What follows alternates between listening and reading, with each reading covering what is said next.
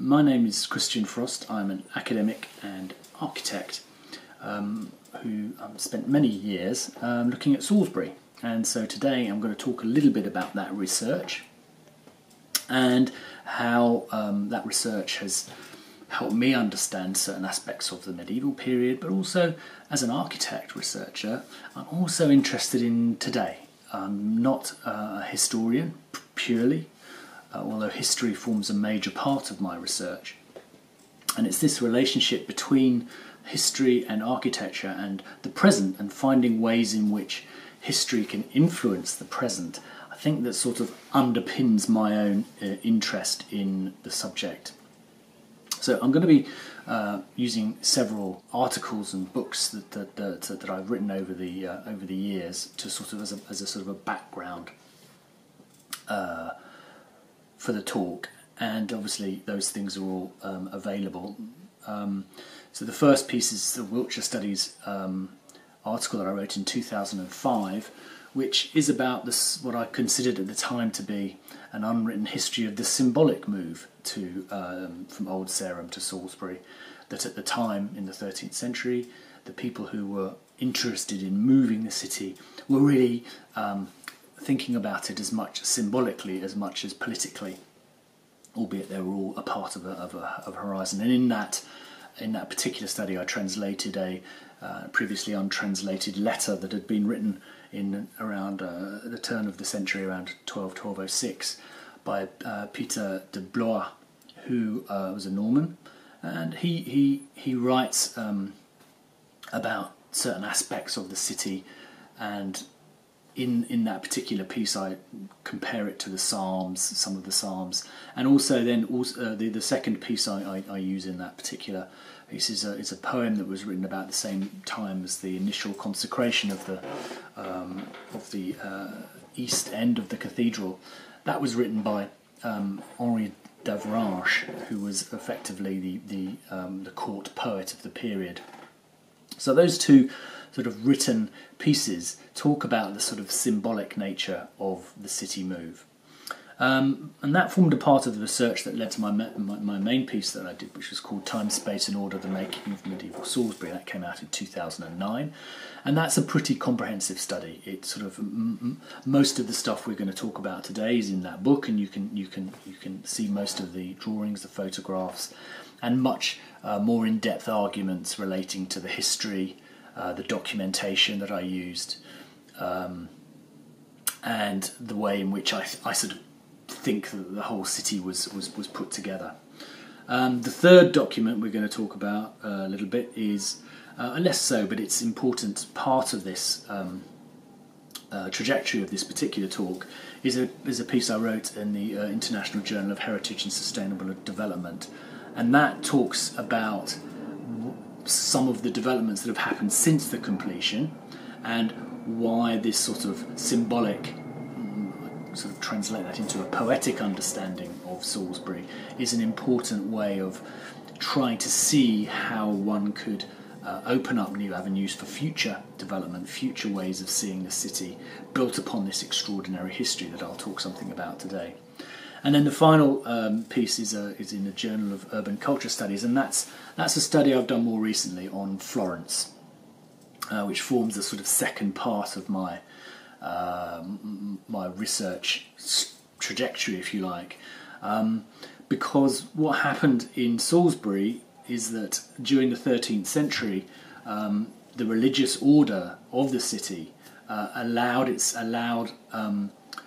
for the control of the urban environment within this sort of symbolic understanding, to allow the processions, of which there were many in Salisbury, something like 120 processions a year at the time, allowed some of those processions to come out into the city and frame the urban landscape in a symbolic way, pretty much determined by the bishop and his chapter.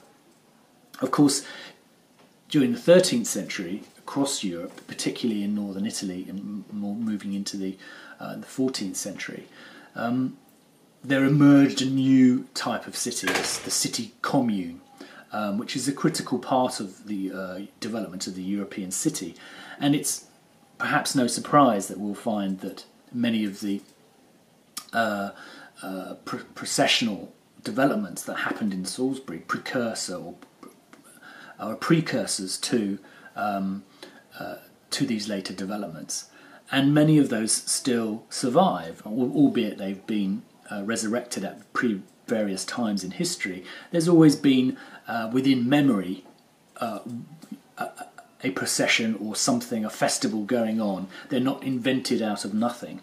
They've become more regular, particularly since the 1930s in Italy, but they had been present through the lifetime of many other people, although maybe not celebrated annually. Of course, in the UK, particularly in England, the Reformation cut a swathe through all of the types of representations that were considered papistic.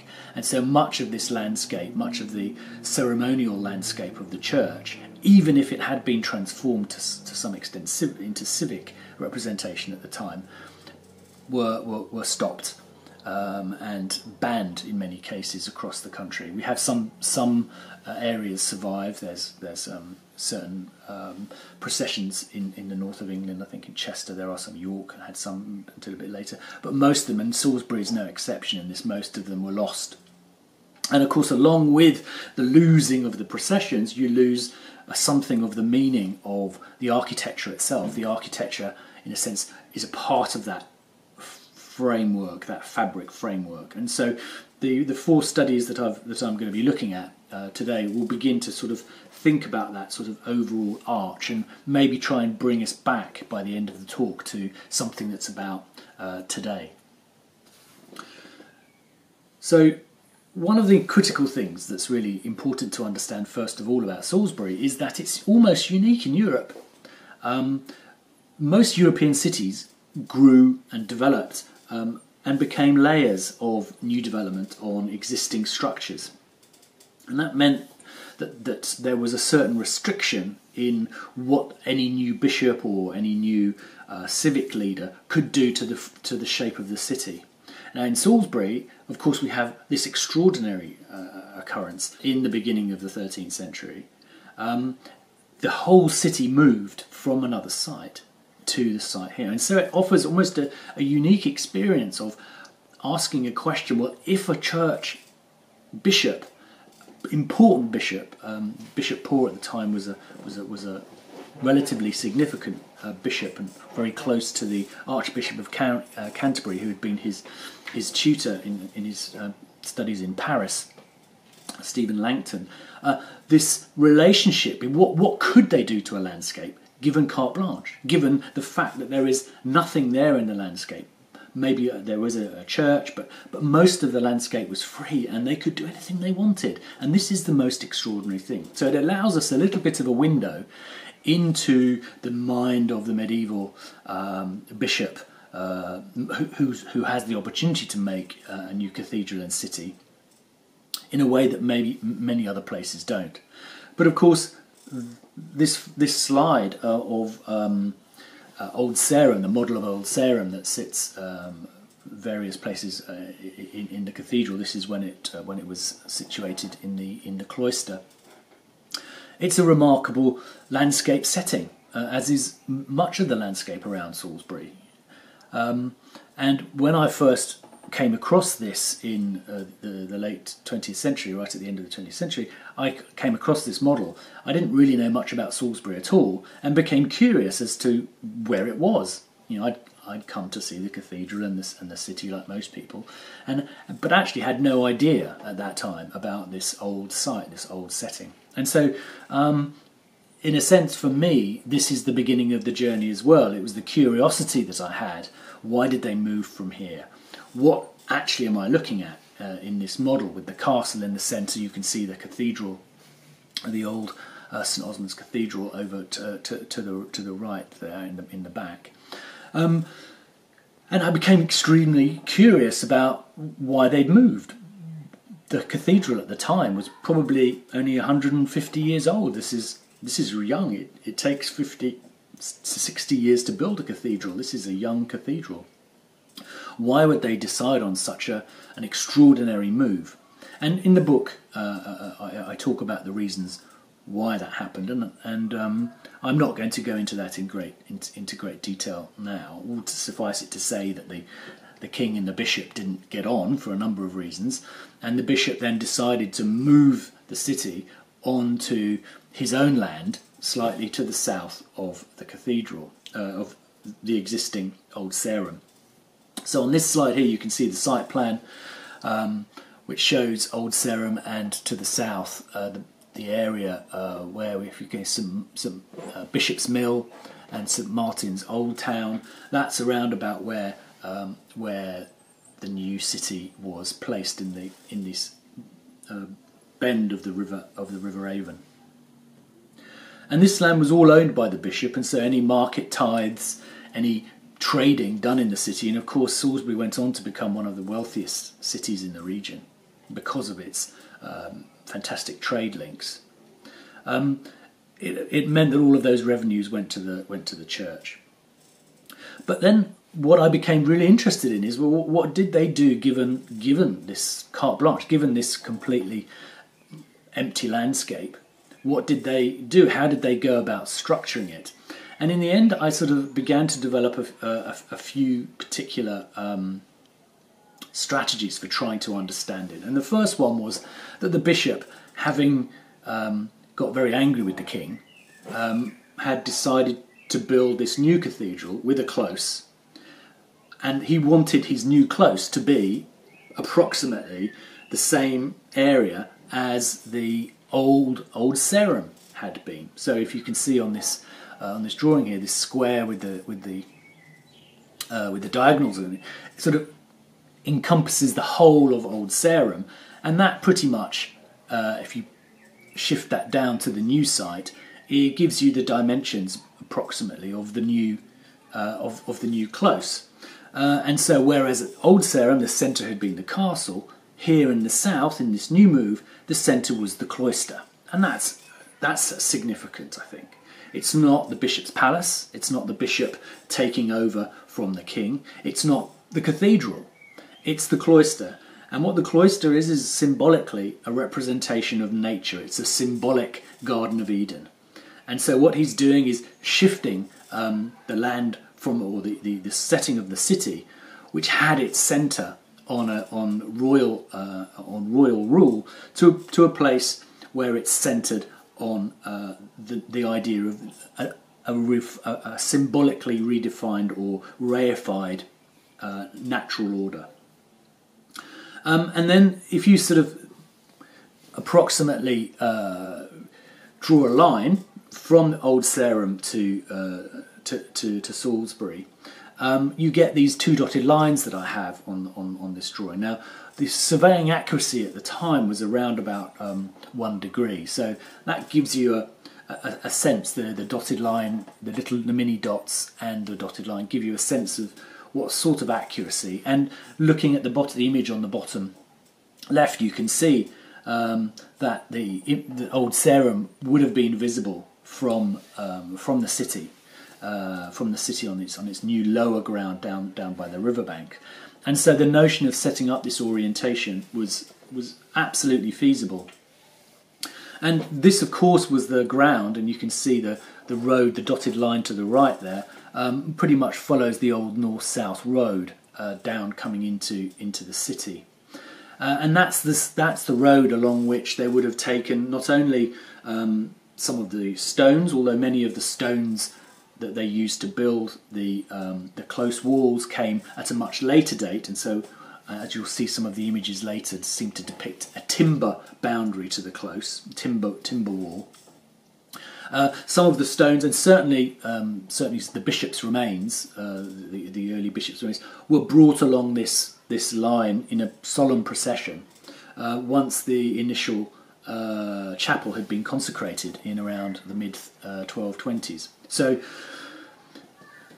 one of the things that intrigued me initially was this gridiron plan, this gridded section to the bottom, which is often used by medieval geographers of medieval, who study a medieval period, as a sort of approaching an ideal plan for a city. And this didn't make any sense to me, because bearing in mind that the cathedral can come on a completely east-west orientation, which it does, of course, east being, as we know, the place of the second coming, the rising of the sun, and the Christ's second coming, which is why churches are orientated east-west. Why wouldn't most of the city have, it's the bishop's city, why wouldn't most of the city have followed that same orientation? And any difficulties in landscape, any ground difficulties or whatever, could have then just been dealt with on the periphery. It didn't make any sense. However, when we see this line, we suddenly begin to see there is a sense to it, because if it becomes a symbolic translocation of one city to another, which, as I said earlier on, is referenced in the poem and the letter by Peter de Bois, then we get a sense that this section of the gridiron part of the city is tilted in that direction as a response to the move from the old to the new. And albeit, one could say, well, you're just guessing on that one. Where's the evidence? Well, I think there's two pieces of evidence. One is the orientation itself, and the second one is the church of St Edmunds. We can see on this next slide, St Edmunds is the church in the top right-hand corner. There are three churches in Salisbury. Three parish churches initially built in Salisbury in the 13th century, and St Martin's, the one directly east of the cathedral, and St Thomas a Becket directly north of the cathedral.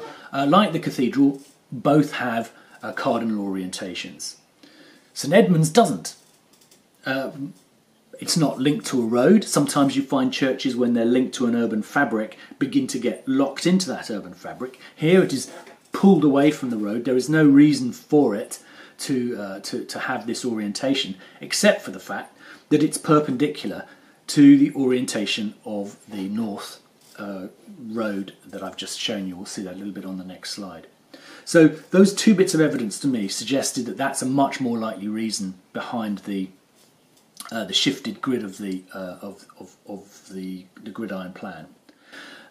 What you can see on here is the basic elements of the church at the time. You can see the cathedral and the bishop's palace, the location of the two mendicant orders, the Grey Friars. Of course, had a very close link at this point via Stephen Langton and Richard Poore to the cathedral chapter, along with people like Grosseteste, who was the Bishop of Lincoln, and the Blackfriars, the Dominicans, just opposite, or just over the river, but also various other elements. And if you look on the right hand side there, what you have are the three churches with the parish boundaries are brought into the city. Now, the critical thing here is that up until this period, this beginning of the 13th century, cities weren't, or towns weren't really understood as an idea of a landscape, and cities became, the medieval city is beginning to emerge at this point. So most of the ceremonies, most of the processional rites of the small parish churches in the country don't have an equivalence within the city landscape. And so what's beginning to happen is that some of the traditions of the landscape are then being translocated into the city. And what we'll see is one of those key aspects, the rogation processions, which are a sort of a part of the annual ritual of celebrating the church and resacralising the ground, the sacred territory around that church, the parish. This is when historically they might go around with twigs and beat the bounds, which is both a recognition of making sure that everyone knew where the boundaries were, but also a recognition that the land inside that is protected or at least looked after, both spiritually and physically by the church parishioners and the church itself. And so what we're seeing in these in these different parishes, what we'll see is a sense of how the bishop began and the chapter began to establish a landscape of the city with three churches, three parish churches and a cathedral, but on these days began to be linked and established an iconography for the city as a whole. So if we go on to the next slide, what we can see is here. Okay, well, I was very interested. If we talk about the grid, we can see that on the left there, and St Edmunds. I've drawn the perpendicular line through the church there. But then I was also, I'm an architect. I'm interested in how things happen. So if I'd had the brief, okay, guys, we want something the same area as the roughly the same area as Old Sarum, and it's going to be centred on the cloister, we've got this road coming down from north-south, which is probably going to be the new way of doing things, blah, blah, blah, blah. How do we then do it? Now, as I said to you before, St Martin's Church there was predated the translocation of the city. It's the only church that was there prior to the move. And so what I basically started to do was to try and say, okay, well, with the things that I have already, how can I begin to construct the close? Because, strangely, exactly in the same way that the grid of the city is not on the cardinal orientation, neither is the close. Again, very strange. Why, given the fact that you've got this carte blanche, this tabula rasa, you can do anything you want, why would you put a close that's not on the cardinal orientation and is on a different orientation from the city? So, to cut a long story short, I managed through a series of stages to make an argument for how they would have structured as a sequence of events the location of the gates and the close wall as it stands in relation to these 2 or 3 early moves. Again, it's conjectural. I have no proof apart from the fact that I now know that if I came along on this ground without anything there, I could have constructed it in a way that makes sense iconographically and symbolically, which is, again, what I said I'm basically interested in. So here we can see then the streets of the grid on the left there and the different names they had. I mean, a lot of the documents that I looked through, Salisbury is very well documented. Much of the work is in translation, some of the work isn't. You see, one of those documents I published as a translation. But a lot of them, including all of the documents related to the church liturgy, are available pretty readily in Latin and in English translations. And so it was very easy to begin to construct a picture of the city itself, and the processional ordering that the bishop began and the chapter began to sort of implement on the city as a whole. And that's in a sense where we went through. So just to sort of look, so if you've got the city on the left there with the key buildings and the streets, I mean, I worked out where all of the different trades were in the city, whether the market crosses had any symbolic situation in terms of this. It wasn't that I immediately started with the rogation processions. That is, in a sense, what emerged out of the research, looking at these documents, looking at the original Latin uses that were available, that were, of course, written mostly for Old Sarum. And like many documents at the time, they're quite sketchy. We have to understand about the medieval period. One of the reasons why there are no architectural treatises from the period is that the architecture was the representation. They didn't feel the need to write about the representation that was in fact a representation that everyone could look at. What's the point of writing about something that's doing its own, telling its own story? So what I began to do was to try to recreate the picture, and so the detail of the close there on the right of this particular slide is interesting for a number. I'm just going to point out a couple of points. The first thing is the churchyard wall. So you can see that the close wall is the outer wall of that. It's where I stop drawing all of the houses, because these are all of the houses of the canons of the chapter.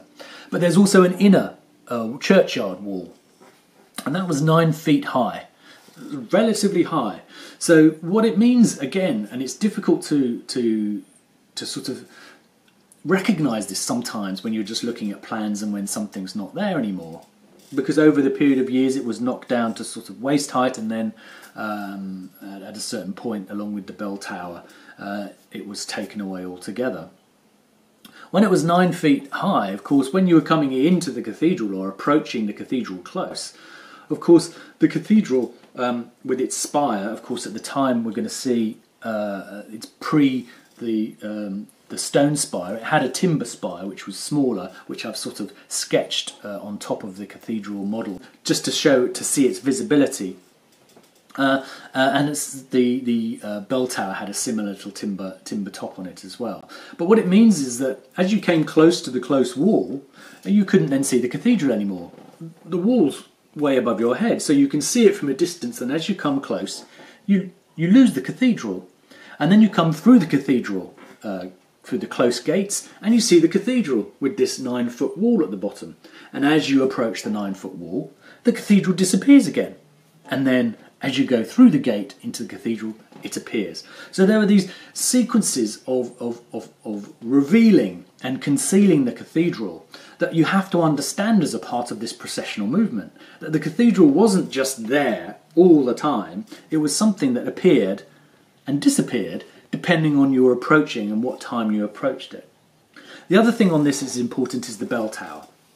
And the bell tower had an early clock in it, and also tolled the time, as in bell tolling of the time. And the critical thing is, with the emergence of the civic nature of cities, the nature of the three estates. The three estates is the way that people often talk about the medieval period. The times, the people who prayed, the people who fought, and the people who worked. The people who prayed were obviously the clergy. The people who fought were the aristocracy, and the people who worked were the rest. And time, there was time for each of those. So there was a time for war, a time for prayer, and a time for work. And the way in which the bells tolled the time, for example, in the cycle of a day, in the offices of the day, of the different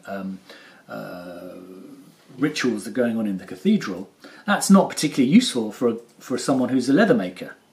And equally, the time to make leather, or to take the leather out of the tanning tanks, is not the great time for a clergy. And so the relationship between the different types of time that begin to be controlled in the city begins to be quite a moot point. You know, people are pulling the clocks into the town halls because they want the time for work to take precedence over the time to pray.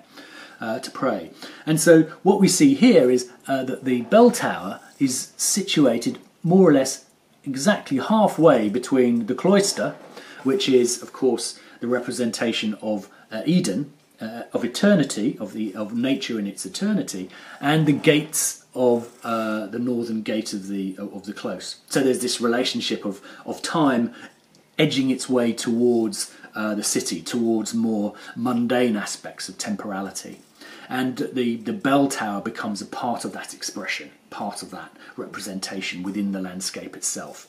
The bishop is allowing some recognition of the time to work as a part of that structure. Okay, so those are the two key things I want you to think about before we come into the processions themselves. And of course, if we look at the next slide, what I've just described to you, this relationship of the appearance and disappearance of the cathedral, is completely lost with this sort of picturesque setting that we have now. It's very beautiful, but it's not really the way in which the cathedral was designed to be seen or used within its urban landscape. This relationship between appearance and disappearance, between mundane and sacred landscapes, between temporality of the city and the temporality of the cathedral, and then the eternity as a part of the temporality that encompasses all of those different aspects of temporality, is structured spatially. That's what I'm saying. It's structured spatially within the close, and that's now gone, rather sadly. Okay, so this point here, so if you can imagine me putting all of this stuff together, this little bit of animation is one of the ways in which I used the information I had to establish some of these processions. It's very crude. It works on a topography and the street plan. and so the buildings are effectively blocked out, with the churches in orange or pink, so that I can begin to see exactly what we're looking at. And then we followed through the processional routes from the Rogation that I'll come on to in a second. The idea being that if we come back to what I said at the beginning about the beating of the bounds, the big issue is that the procession, an Rogation procession, will try and follow as closely as it can to the parish boundary of the particular church. And that's effectively what this particular issue is working. And then what happened was, once we established during this route where we felt some of the key moments were, and it's interesting to see, this has the 9-foot high wall in, so you get a little bit of a sense of that revealing and concealing that I talked about earlier. And we established a couple of snapshots, and then we put the photographs together, or these collages together. Now, this first collage of the first Rogation with the plan of St Thomas of Becket, it's important just to say a couple of words about these collages. So the first thing is that, as I mentioned earlier, at the time the close wall was actually in timber; it hadn't yet been made in stone, and so that's what the indications are. It's a bit grand and maybe a bit expressionist, but nevertheless, these images were put together along with my students. So I had 3 students working with me on this. Mohamed Agli worked mostly with the plans, Jenku Choi worked mostly with the collages, and Nick Jones worked with the animations. And the 3 students and myself together created these pictures. And the idea of these collages is that they're like sports photographs. We're not looking at the town at this point, at the city at this point. The city becomes a frame for the activity. And so that's why it's not meant to be a realistic depiction of the city itself. It's more about the relationship of the procession to the churches. And so the steeples of those churches and the framing that the streets give to those is critical.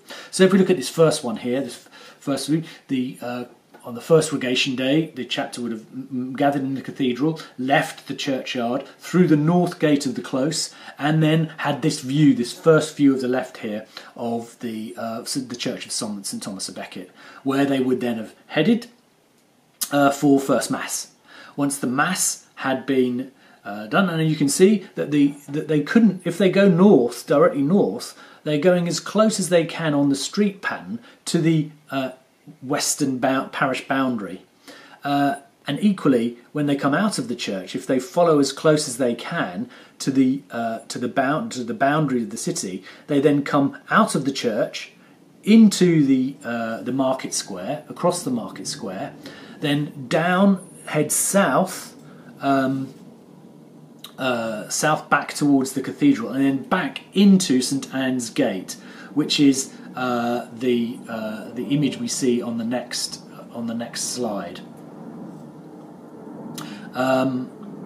So what we can see on this next slide is they've just come through St Anne's Gate, and there is the 9-foot churchyard wall with the clock tower and with its timber spire, and the cathedral with its completed cathedral, but with this smaller timber spire at the time. So you can see that this notion of progression coming back, and at the end of that day, they would have had a celebration in the market square with everyone in the city, but the main parishioners of St Thomas of Becket would have focused on the day. Market sellers would have been a part of it. We don't know what other games there might have been, other celebrations, and then they come back into the cathedral via this churchyard, via the churchyard, same churchyard gate they left earlier on. Okay, so that's the first Rogation procession. The second Rogation procession effectively does that the other way round. So it goes out of the gate they came in and comes back the gate they came out of. So as they head out towards St Anne's Gate, here, look, you can see they get a fantastic view of St Martin's. It's absolutely in line with the road on the inside and the road briefly for the first section outside of the close wall. So again, we have this notion of the destination, where they're going to go for the Rogation procession, and then you can see the dark dotted line on this plan on the left again. Here shows the parish boundary, and if they try to follow the parish boundary on the roads as close as they can, they go straight along. They divert away from St Martin's, and they come down towards the view to St Martin's for Mass, like they had Mass on the previous day at St Thomas of Becket's. Then, following that, they come out of the church, following the eastern boundary close as they can, bearing in mind that it's a ditch at the time. This curved double dotted line is in fact the town ditch. Not particularly great place for a procession, so the nearest road to that would be the one indicated here on the plan, which they go up to as far as Winchester Street, where they turn west and head back towards the Market Square, where on the way you can see on the top image of this next slide, there's two collages. It's the same procession, but two collages on this slide. So this is the view just as they're coming out into the Market Square, with Thomas a Becket's church there, the cathedral off to the left. So they're building on yesterday's Rogation procession. So the first Rogation procession, the only church that was seen was St Thomas of Becket's. This day, you come out, you see St Martin's, you have Mass in St Martin's. Then on the way back, go through the Market Square again, big party again, and then back through down into Minster Street, back into the cathedral. And the bottom image there is the approach coming back towards the cathedral, with the clock tower and the spire of the cathedral beyond. Again, this notion, trying to create this notion of disclosure and the opening and closing of views, really, that form a part of this processional ordering. The orientation that you get from seeing something and then being diverted on a path around the city, which in itself becomes a metaphor for Christian life. The path taken is not necessarily, you don't see it and go on it. You have to, life is difficult. Life has its own twists and turns. So this becomes a metaphor for that as well. This is not like Renaissance planning where we get vistas. We must not understand it in that way. This is a medieval sense of order, which is much, much more embedded in this processional revealing and concealing, the crossing of boundaries, the remaking of boundaries through their transgression, which is a part of this processional order. Okay, so again, two processions here. Some might argue it's a bit random. It's really this third one. When I realised that this third one lined up with the wall of the close, for me that was it. There was no question that the three churches had a processional order. There's almost nothing written about this particular third Rogation procession. The earlier two processions talk about the reversal of gates and entry, departure and re-entry into the close. Probably written more directly for Old Sarum than for Salisbury, but nevertheless translatable very clearly, as you've seen. So the third one, the third gate, very likely the third gate, the third church. So if you come out of the south of the cathedral close, as suggested, to the third gate, and then you turn the corner, which is what's indicated in this first collage, and you look back up towards the church, there you can see in the distance, framed by this road, the steeple of St Edmund's, which is the church, as you remember, right at the beginning, is reorientated on this axis of the grid that leads us back up to Old Sarum. So what happens with the path here? So my guess is they probably did the following. In order to get over to the eastern part of the town, for the eastern boundary, to get into the parish of St Edmund's, they probably would have turned at St Anne's Gate and then seen St Martin's. Again, so they've seen the church from the day before. But instead of then going towards St Martin's, they turn north and then head up as close as they can again to the town's ditch, which is the edge of the parish, up towards St Edmund's, where they have the Mass. Then they come out, go along the northernmost street of the city until they come to the westernmost street of the city, which is the delineates, again, the parish boundary is actually the centre of the river here, but they go across as far as they can, and then they head south. And when they head south, they see the church of Thomas à Becket here. This is what happens when they turn south. So they've seen St Martin's, they've been to St Edmund's, and now they've gone past. So they're coming past St Thomas à Becket with, as you can see, the cathedral minster in the background. So the orientation of homecoming. And of course, once they've done this, they then come through into the marketplace, big celebration again, and then back down Minster Street and into the cloister. So what have you done? They've mapped out over the 3 days the full boundary of the city. In order to get to St Edmund's Parish, effectively this last rogation procession maps out as close as you can on the edges the boundary of the city itself. So the city itself, after the third of the churches, becomes also the boundary of the city itself. So the 3 rogation processions lead up to the Feast of the Ascension, which is on the following day, which is obviously the date at which Christ ascended to heaven. And in this one, the procession is back into the rarefied aspect of inside the close and inside the churchyard. It's in the most sacred area.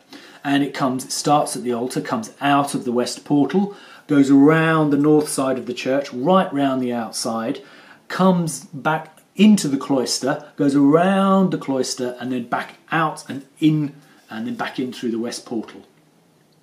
And what's important, what we begin to get an understanding is if all of these movements were really significant, then the photograph on the left of Salisbury's Lady Chapel, which shows these sort of incidental views that aren't framed in a sort of a Renaissance symmetry, become much more evocative of the natural world, which the representation of the cathedral is. This notion of a frozen nature, of nature as artifice. This world of the church as heavenly Jerusalem, as a representation of eternity, becomes significant again. So maybe it also, understanding this notion of movement also suggests the way we should start looking at the architecture. And then just briefly looking at then, the west portal here is the symbolic portal, not the portal that's usually used for entrance and exits in the church. It's a representation historically of the Day of Judgment and consequently used predominantly for celebrations like these processions.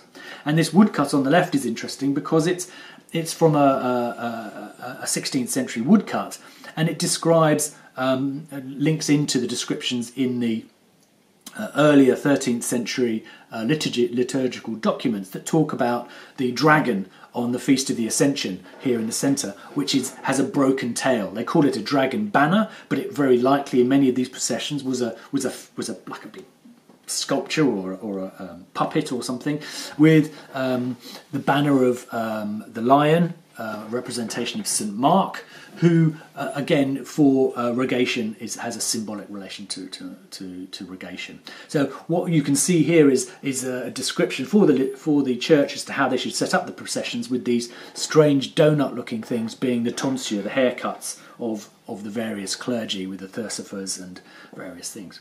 So the idea was, on the previous 3 days, there was some image of the dragon representing untamed nature walking around and being processed and held around the centre of the city, and it's only in the Feast of Ascension that the dragon defeated by Christ's resurrection, nature defeated by Christ's resurrection, that the dragon himself becomes broken.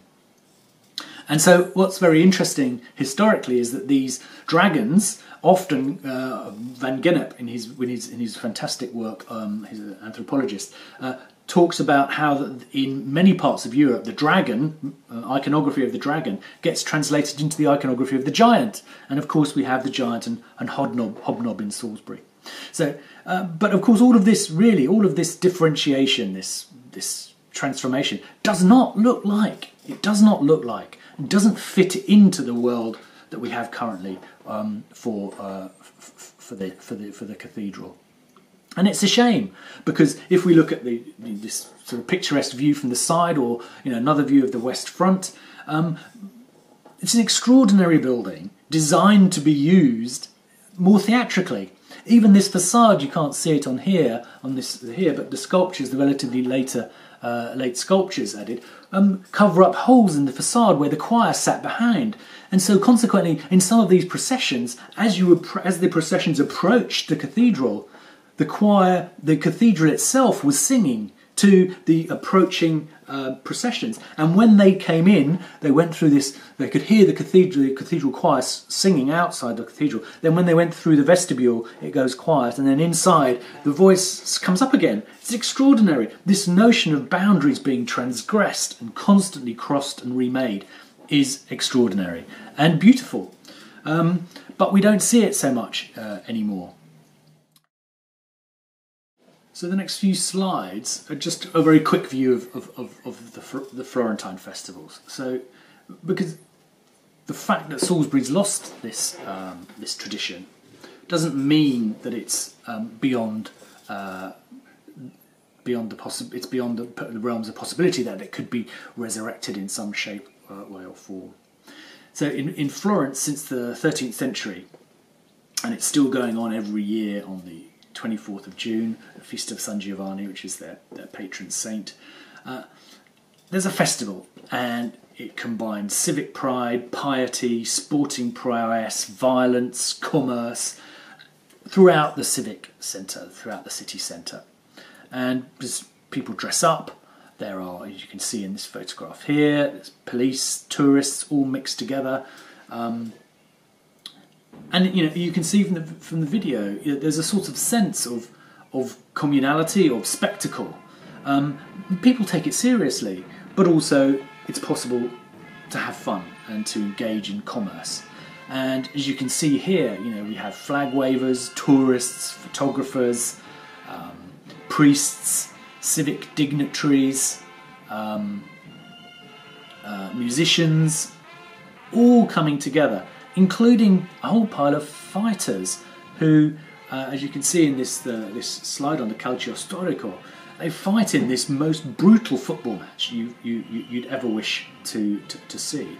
And it's a time when these outsiders, these rugged, fighting, brutal youngsters, the sort of youth, the quintessential sort of wayward youth of the city, become the heroes for a day, like festival. There's this inversion of order, and so the things that were normally shunned and kept quiet suddenly become the centre of attention. And this reversal of attitude has always been a part of the civic ordering of the city. And the architecture, you can see in these two slides, this is a couple of quick slides of the Michelozzo courtyard in the Palazzo Vecchio, where here you can see the dignitaries are waiting to gather before they go up to the cathedral to give a gift of candles. And these guys here, dressed up with the feather hats, are the people holding the candles that are going to be given by the civic authorities to the church symbolically for another year. But there's no one stopping anyone doing anything. I could walk in the middle of here. The architecture plays its role. These old buildings that have this extraordinary richness in thresholds and the ability to divide space in a very simple way without police cordons still works. So we're back in Salisbury now. We're back in Salisbury, and this is, I took these photographs, I think it was in 2010, St George's Day procession, and this for me is the beginnings of something, the beginnings of a possibility. Albeit it's a very small event, Giant and Hobnob were still at this point allowed out of their home in the museum, but as we can see here, musicians, dancers, spectators, fancy dress, normal accoutrements of a fair, the tacky goods that come along with the highly skilled craft goods that are sold in these days historically, when the traders of the town can bring their benches out into the street and begin to sell to the large numbers of people who've come to gather to watch the fair. And in 2010 we had the mayor as well. The mayor and the other civic dignitaries, the various roles of the city council, and that this very small procession, albeit very small, went around the town hall square. And as you can see here, you know, there's a sort of sense that the fancy dress opens up the livery of the civic council to a certain amount of jest. It can be funny. This is fancy dress. It's so the sense again of propriety, of negotiation, of what this, you know, these are the people who run the city during the year, come out and they engage like in the medieval period when the church, the canons of the church came into the city. Here the civic dignitaries are coming out, talking to people, watching, judging the various fancy dress and other events that go on. And this is important. And we see the various institutions that are represented here. You know, the institutions of the city, the police, theatres. What was missing was the church. And not only the church, but all of the other churches of the city. Because even in the medieval period, you know, we like to think of them as bigoted. And yes, you know, pogroms happened, extraordinary you know, witch hunts. I'm not for one moment defending it as the most pure and perfect time, but nevertheless, even in Christian festivals, like we saw in the 20th century in places like, you know, multicultural cities on the Mediterranean, like Alexandria, and all of the different faiths got involved, even if it wasn't their particular saint that was being celebrated. This is an opportunity for the cities to come together, to engage, and you can see that. Whereas in Florence, the city was completely packed and buzzing. Here, it just didn't quite have the gravitas, the mass of people to make it feel like it could feel. And that was partly because in that year, to the north of the city, you know, there was a whole pile of separate events going on up in Hudson's Field, where there was a music festival, children's things, you know, all of these events, all of these bouncy castles and stuff happening 2 kilometres north of the city, away from where all of this civic, agonistic confrontation, negotiation, really interesting, symbolic city-making tasks going on, is happening. The entertainment part of it is sort of shifted to the north, when in fact there's a perfectly good space by the cathedral here where this could have happened. Now, you know, I know since 2010 there have been events going on in the close for various occasions, but it seems to me that the city yet hasn't quite got to grips with the possibilities for coming together in a united way, in a negotiated way, to say, you know, well, this is what this festival means for me, this is what it means for me, maybe two different things, but actually coming together at the same time and celebrating on that same time gives you the identity of the richness of the city. So, for example, still the most extraordinary surviving processional route in Salisbury Cathedral, the Advent, from darkness to light, where one voice and one candle begins to multiply over the period of the Mass, and in the end the whole cathedral is lit up by candles and people. It's extraordinary. It is one of the most moving experiences you could ever have in a cathedral, because it's lit in a way that's sympathetic to the building. It's lit in a way that the building was supposed to be lit. It's full of people in a way that the building was supposed to be full of people, allowing for densities of groups of people, but processions going on at the same time. Fantastic. Why couldn't something like that begin to engage in an evening scenario, in the day when there's something else going on, and that the civic dignitaries and the church dignitaries come together? Because when I look at this image, and this is my final image, of here, the dragon, the Salisbury dragon, you know, remade by children, you know, this is the dragon of the Regation procession, remade in a funny way, in an ironic way, with, you know, the Morris dancing band behind, the flags of patriotism, the civic, the robes of civic governance, and this sort of strange, beautiful dragon in the front. And this is what a festival is about. And this is where I think given the foundations of Salisbury are built on a processional world, its future is also there. That it would only take the civic governance of all of the people of the city to come together on a day when people would then know every year, that's the day I'm going to go to Salisbury. That's the day when the city comes alive in a way that all of the things that go on behind closed doors for the rest of the year come out into the street and display themselves and have some sort of relationship. This is how you make a city, and this is the way Salisbury should think about remaking itself in the 21st century.